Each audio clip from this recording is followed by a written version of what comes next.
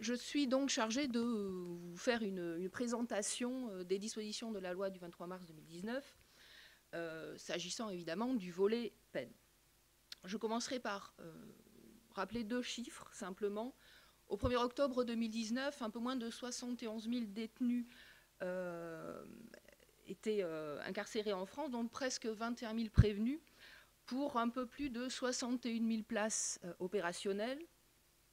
Et de la même façon, selon le rapport du ministère de la Justice, en 2018, un peu plus de 41% des condamnés à de l'emprisonnement ferme ont récidivé.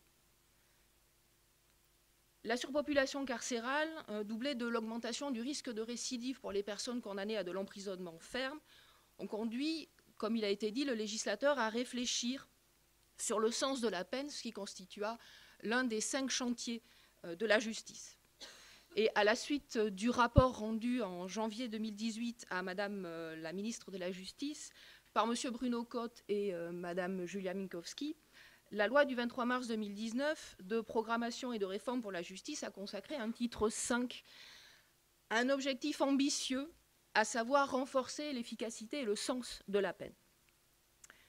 Alors, comme on peut vouloir donner du sens à sa vie, eh bien, le législateur lui a essayé de donner ou peut-être de redonner du sens à la peine, c'est-à-dire lui trouver une finalité, pour déterminer ce qui justifie que, par rapport à telle ou telle infraction, eh bien, il faudra peut-être prononcer tel ou tel type de peine, à condition évidemment que la peine choisie soit efficace, c'est-à-dire qu'elle produise l'effet que l'on attend d'elle.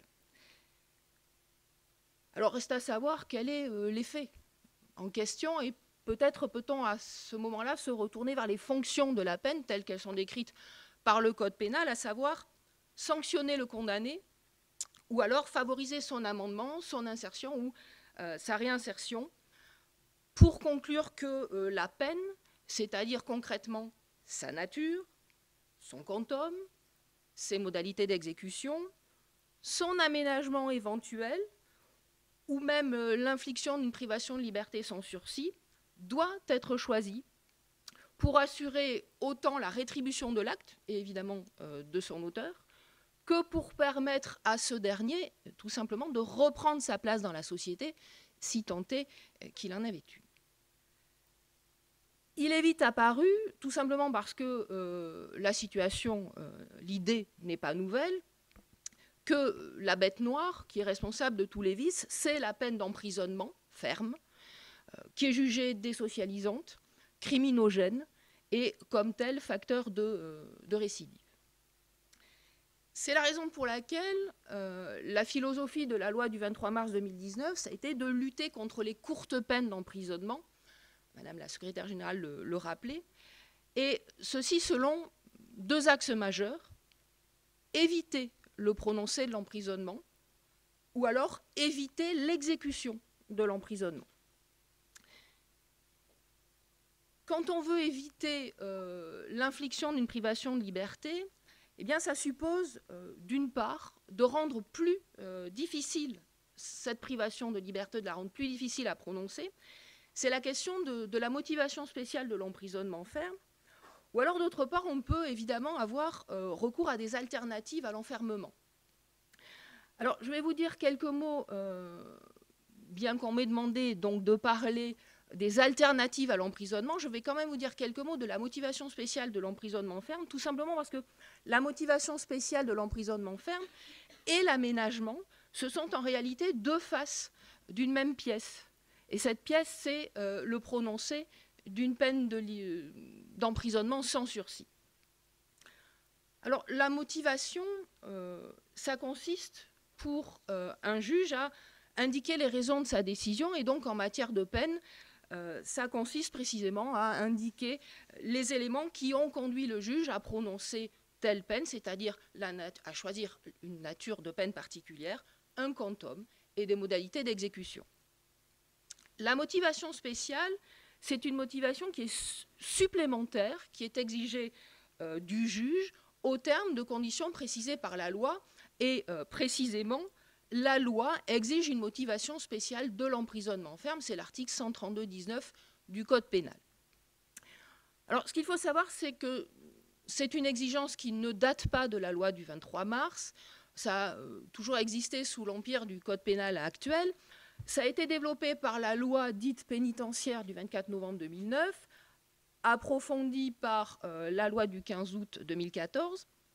Mais la loi du 23 mars 2019 a étoffé les dispositions légales, tout simplement pour inciter les magistrats à, si j'ose dire, bien réfléchir à la peine qu'ils souhaitent prononcer, de façon à éviter qu'ils infligent une privation de liberté à la légère, ou à tout le moins de façon automatique.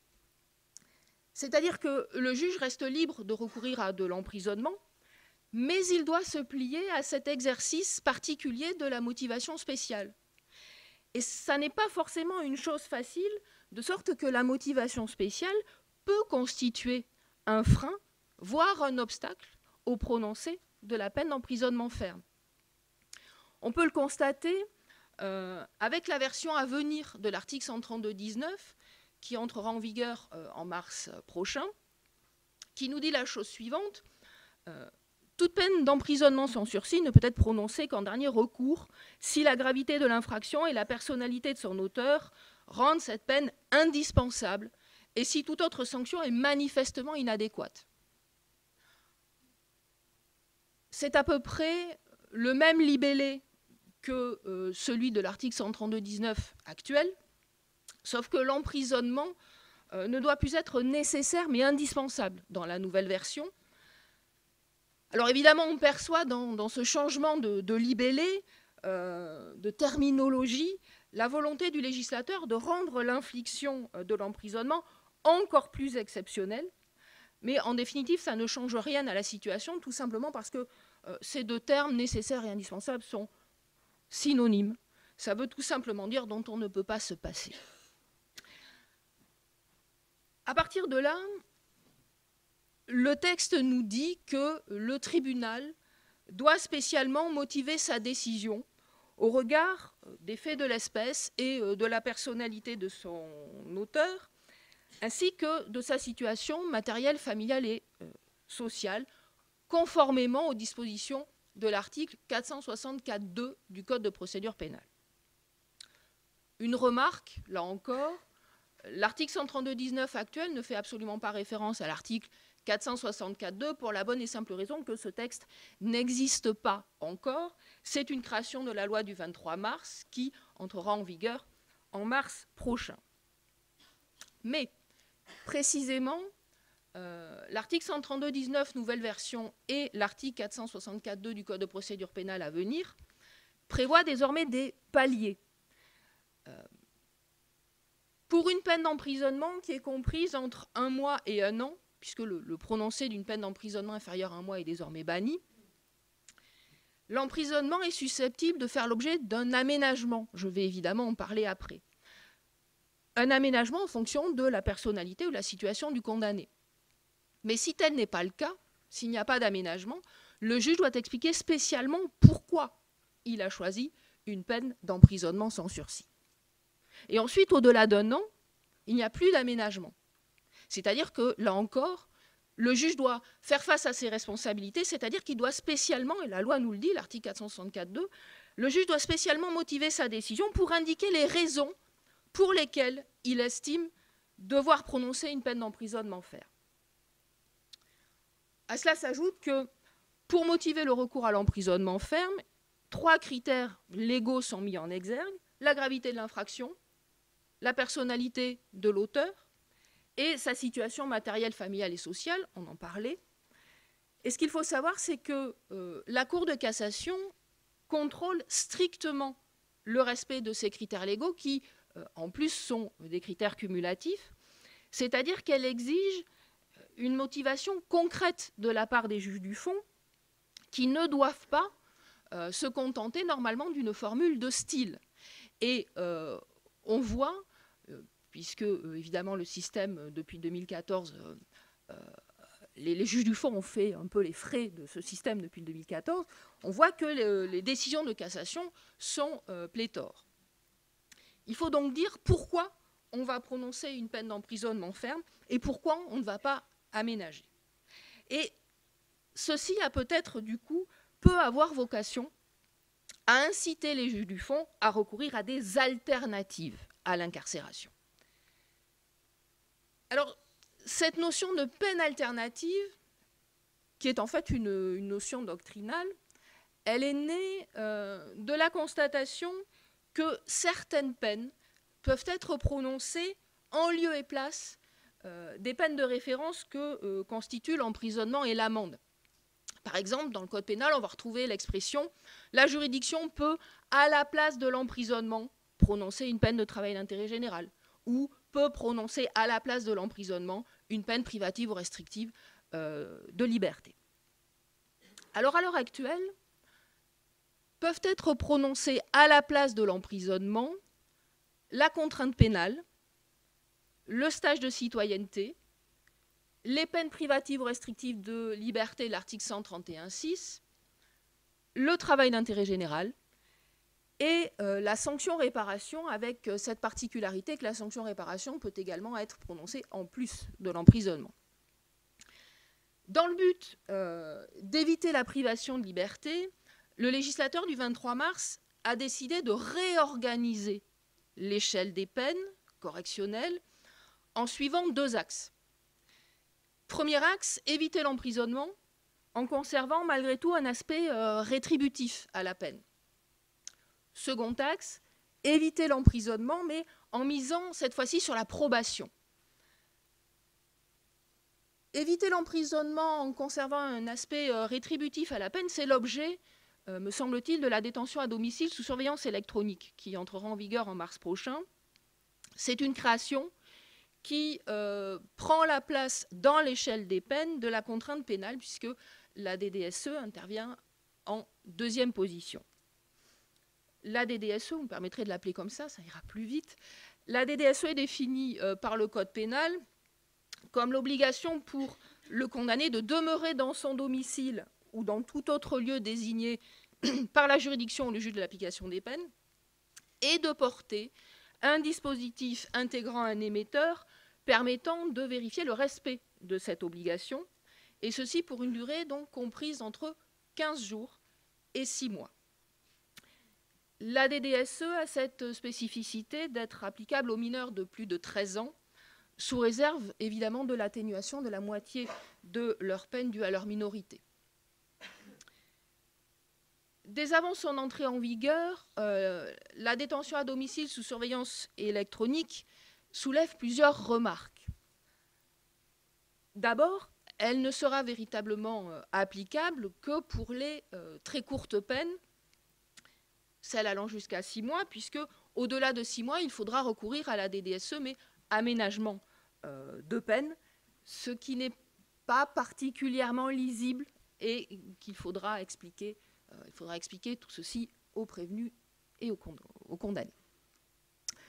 Deuxième remarque, en plus, la DDSE n'est pas complètement déconnectée de l'emprisonnement, puisqu'en cas d'inexécution, le condamné sera incarcéré pour la durée restant à subir.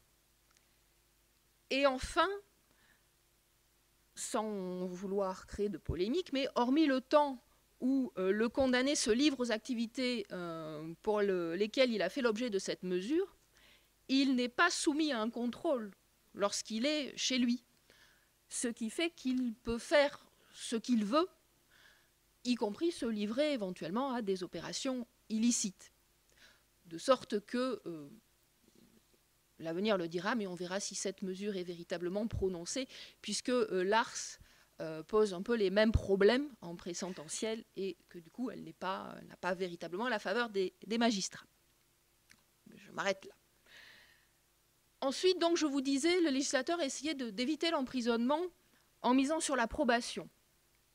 Alors, il y a effectivement, comme cela a été remarqué par Madame la Présidente et Madame la Secrétaire Générale, une véritable promotion du travail d'intérêt général qui se retrouve en troisième place dans cette échelle des peines. Et évidemment, pour montrer son importance, le législateur a choisi d'augmenter sa durée maximale qui est portée à 400 heures au lieu de 280 heures. Mais là encore, est-ce qu'on prononçait déjà 280 heures de travail d'intérêt général? En tout cas, tout est prévu pour promouvoir le travail d'intérêt général, qui ne représente pour l'instant qu'environ 6% des peines exécutées. Alors tout est fait, cela a été dit, pour trouver plus de support.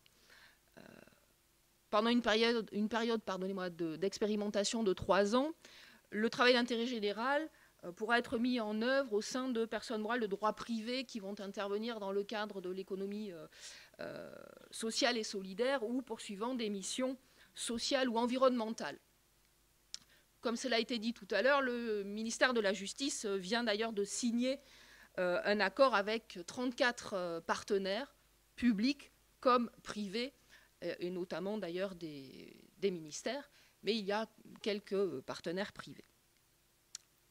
Tout a été fait également pour augmenter le nombre des personnes susceptibles d'en faire l'objet. C'est-à-dire que le TIG est applicable aux mineurs âgés de 16 à 18 ans au moment de la décision, s'ils étaient âgés d'au moins 13 ans au moment des faits. Tout a été fait également pour faciliter le prononcé du TIG. On savait que le travail d'intérêt général ne pouvait être prononcé que si le prévenu était présent à l'audience ou si absent, il avait fait connaître son accord par écrit.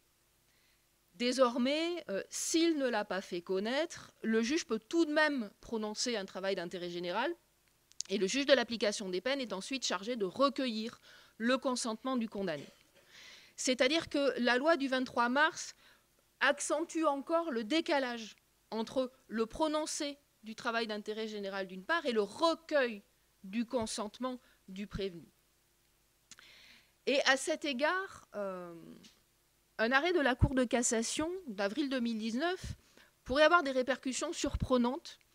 Je vous présente très vite la situation. Il s'agissait d'un individu qui avait été condamné à un travail d'intérêt général pour une infraction routière. Et ce travail d'intérêt général n'avait pas fait l'objet d'une motivation. Pourtant, la motivation est évidemment très importante à l'heure actuelle. Motivation générale et motivation spéciale, j'en parlais. Et la Cour de cassation répond à cet individu qui, du coup, se plaignait de ce défaut de motivation, répond la chose suivante, je cite, « Le demandeur ne saurait se faire un grief d'un défaut de motivation de la peine de TIG au regard de sa situation personnelle, dès lors que le prononcé d'une telle peine étant subordonné à l'accord préalable de l'intéressé, il implique nécessairement la prise en compte de la gravité des faits, de la personnalité de leur auteur et de la situation personnelle de celui-ci. » Autrement dit, ce n'est pas la peine de vous plaindre que votre décision ne soit pas motivée, puisque vous avez donné votre accord, et que cet accord implique nécessairement que l'on a pris en compte la gravité des faits, votre personnalité, votre situation personnelle. C'est-à-dire que le consentement du prévenu au travail d'intérêt général dispenserait les juges du fond de l'obligation de motiver le travail, en tout cas lorsque le prévenu est présent à l'audience ou qu'absent, il a fait connaître son accord par écrit. Du coup, une question, quid lorsque le consentement sera recueilli devant le juge de l'application des peines? Parce que là, a priori, une motivation par la juridiction de jugement demeure inévitable, me semble-t-il. Ce qui fait qu'on va peut-être arriver à deux types de travail d'intérêt général, un qui sera motivé et l'autre pas. À voir là aussi. Quoi qu'il en soit, le fait de décorréler de plus en plus le prononcé du travail d'intérêt général de l'obtention de l'accord du prévenu, auquel s'ajoute l'autorisation qui est donnée donc au juge du fond de ne pas motiver le recours au TIG si le condamné a donné son accord à la juridiction de jugement, montre bien la volonté en vigueur, tout simplement, d'en faciliter l'infliction et donc de le promouvoir. D'autant plus que tout a été fait enfin pour en permettre une application généralisée. Le travail d'intérêt général va être intégré aux obligations de l'article 132-45 du Code pénal, c'est-à-dire aux obligations découlant d'un sursis. Je vais en parler ensuite. Ce qui va permettre de prononcer un TIG dans le cadre d'un suivi socio-judiciaire, dans le cadre d'une surveillance judiciaire ou même d'un aménagement de peine, des DSE, semi-liberté, placement à l'extérieur, tout simplement par application de l'article 132-26. Toujours pour poursuivre cet objectif de probation, le législateur a voulu rationaliser les peines de stage en créant les peines de stage, avec une entrée en vigueur en mars prochain. C'est-à-dire qu'il y avait jusque-là, il y a toujours pour l'instant, une multitude de stages qui obéissent à leur propre régime juridique, ce qui est peu lisible et qui n'incite pas les magistrats à prononcer ce type de peine. La loi du 23 mars 2019 crée une peine de stage, alors qui est peut-être un petit peu maladroitement intitulée « les peines de stage », mais dont le contenu, la nature et les modalités ensuite sont déterminés par la juridiction en fonction de l'infraction commise, ce qui va peut-être effectivement rationaliser et inciter les magistrats à recourir à cette peine. Et la loi fixe ensuite la liste des stages susceptibles d'être prononcés. Donc on retrouve toujours les mêmes stages, évidemment. Le stage de citoyenneté, par exemple, le stage de sensibilisation à la sécurité routière, ou encore le stage de lutte contre le sexisme et de sensibilisation à l'égalité entre les femmes et les hommes. Enfin, il y a toute une liste dont je vous fais grâce. Simplement, le stage de citoyenneté, du coup, qui était prévu dans l'échelle des peines, disparaît en tant que peine spécifique. On se retrouve donc avec une nouvelle échelle qui est la suivante, l'emprisonnement, qui reste au sommet de la hiérarchie des peines correctionnelles, la DDSE, qui remplace la contrainte pénale en deuxième position, je le disais, le TIG, qui vient à la place de l'amende, l'amende, qui vient à sa suite et donc qui passe de la troisième à la quatrième position. Et ensuite, sous réserve de ces modifications, la liste et l'ordre est inchangé. On retrouve le jour amende, les peines de stage, au lieu du seul stage de citoyenneté, les peines privatives ou restrictives de droit prévues à l'article 131.6 et la sanction réparation. Une petite remarque, inscrire dans l'échelle des peines que l'emprisonnement peut faire l'objet d'un sursis probatoire ou d'un aménagement, dans la nouvelle échelle des peines, appelle deux remarques, me semble-t-il. D'abord, ça ne change rien à la prééminence de sa place, c'est-à-dire que l'emprisonnement reste la peine en matière correctionnelle, c'est la peine par excellence. Et la loi du 23 mars qui ne réforme en réalité que le prononcé des courtes, voire des très courtes peines, n'y changera rien. Seconde remarque, ça ne change rien à l'état du droit actuel, c'est-à-dire qu'aujourd'hui aussi, l'emprisonnement peut être assorti d'un sursis ou d'un aménagement. Cette incise, qui sera donc portée dans l'échelle des peines, n'a pas sa place dans cette échelle. Elle a trait tout simplement au régime de la peine d'emprisonnement, régime de cette peine d'emprisonnement précisément lorsqu'on veut éviter son exécution. Alors éviter l'exécution de l'emprisonnement, deux possibilités pour ce faire. Soit on l'aménage, soit on l'assortit du sursis. Et la loi du 23 mars 2019 a renforcé le sursis avec mise à l'épreuve pour le remplacer par un sursis dit probatoire.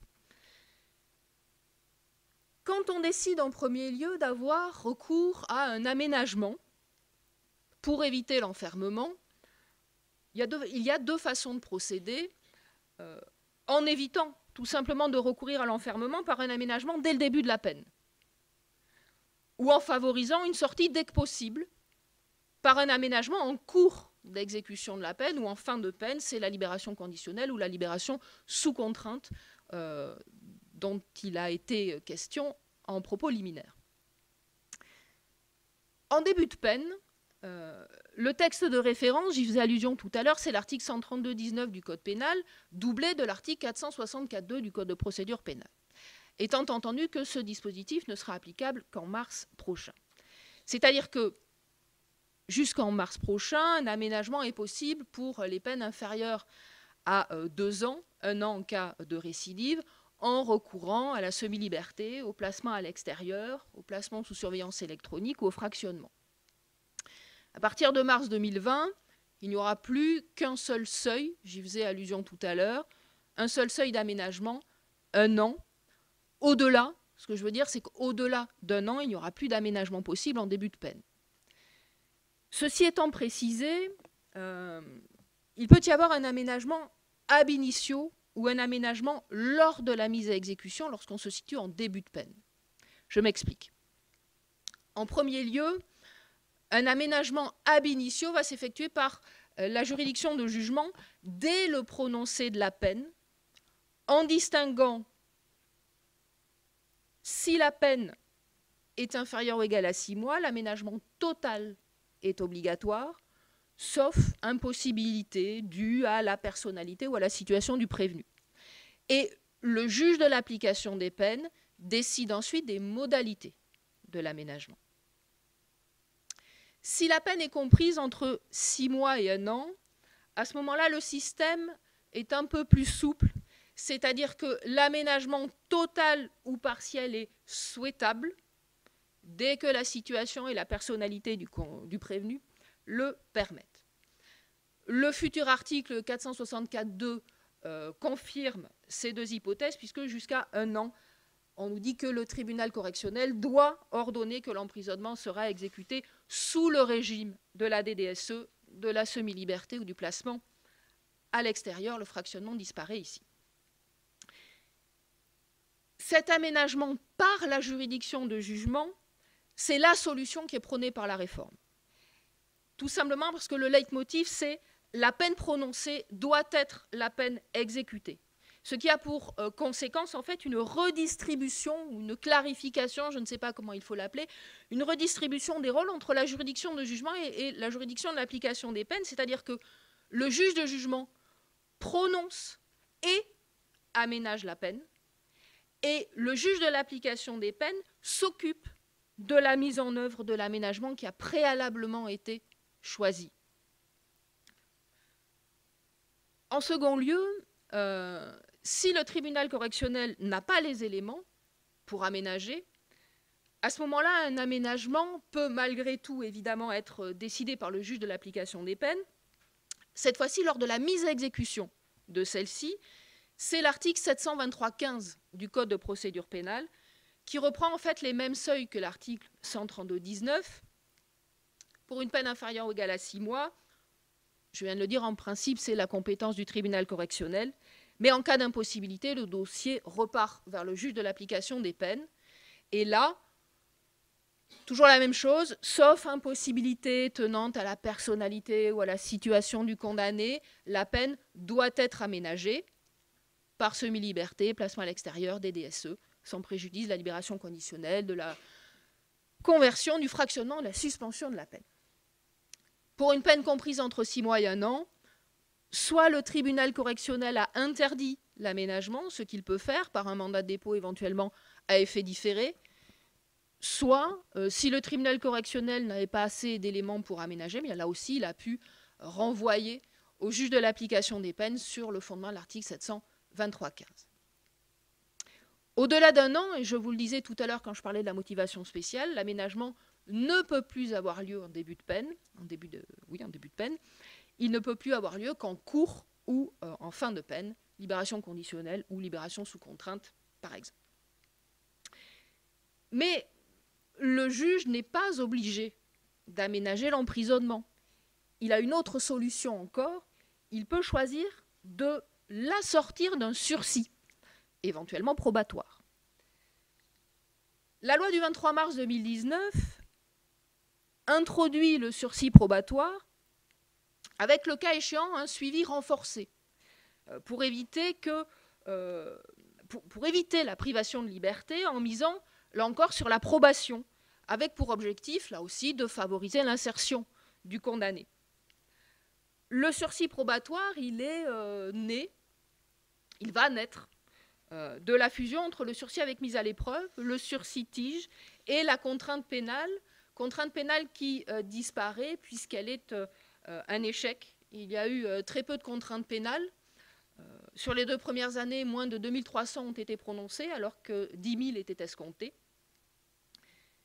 Le législateur du 23 mars a donc tiré les conséquences de ce peu d'utilisation. Le sursis probatoire se décompose de la façon suivante. Le sursis probatoire stricto sensu, si je puis dire, qui est en réalité une reprise du sursis avec mise à l'épreuve. J'en veux pour preuve que dans la loi, il y a un remplacement pur et simple des termes mis à l'épreuve par le mot probatoire, c'est-à-dire que le régime juridique est presque inchangé. Je veux dire par là que le condamné continue à être soumis à des mesures de contrôle et à des obligations et des interdictions, c'est-à-dire celles des articles 132-44 pour les mesures de contrôle et 132-45 du Code pénal pour les obligations et les interdictions. Alors à noter, c'est important que l'article 132-45 a été complété puisqu'il y a maintenant, enfin il y aura une obligation de faire un TIG ou une obligation de se soumettre à une injonction de soins, alors évidemment avec des conditions, si la personne a été condamnée à une infraction pour laquelle le suivi socio-judiciaire est encouru, et si bien évidemment une expertise a déterminé qu'elle pouvait faire l'objet d'un traitement, ce qui permet tout simplement de reconstituer la contrainte pénale qui prévoit ces deux obligations, en plus de celle de l'article 132-45. Donc d'abord le sursis probatoire. Et dans certains cas, ensuite, le sursis probatoire peut s'accompagner d'un suivi renforcé. Quand la personnalité et la situation matérielle, familiale et sociale de l'auteur d'un crime ou d'un délit puni d'une peine d'emprisonnement et les faits de l'espèce justifient de mettre en place un accompagnement socio-éducatif individualisé et soutenu, pardon, c'est un peu long, mais je reprends les termes légaux, la juridiction peut très bien décider que le sursis probatoire va s'accompagner d'un suivi renforcé, pluridisciplinaire et évolutif. Et on retrouve en réalité ici le suivi caractéristique de la contrainte pénale. Ce suivi renforcé, il est important aux yeux du législateur, c'est-à-dire que si la juridiction n'a pas décidé de ce suivi quand elle a prononcé le sursis, il est toujours possible d'y recourir postérieurement. C'est-à-dire que le juge de l'application des peines peut effectivement décider de le mettre en place à tout moment au cours de l'exécution de la peine. À partir de là, de deux choses l'une. Si la juridiction de jugement a assez d'éléments sur la personnalité du prévenu, du condamné, sa situation matérielle, familiale et sociale, elle peut définir les obligations et les interdictions auxquelles le condamné sera astreint. Si elle ne dispose pas de ces éléments, à ce moment-là, ce sera au juge de l'application des peines de les fixer après évaluation de la situation du condamné. Le succès de la mesure va donc dépendre de l'évaluation de ce condamné. Il faudra évaluer la personnalité et la situation du condamné, on nous dit de façon pluridisciplinaire, pour la mise en œuvre de la mesure. Et ensuite, il faudra réévaluer régulièrement la situation du condamné pour prévenir la récidive en favorisant l'insertion ou la réinsertion.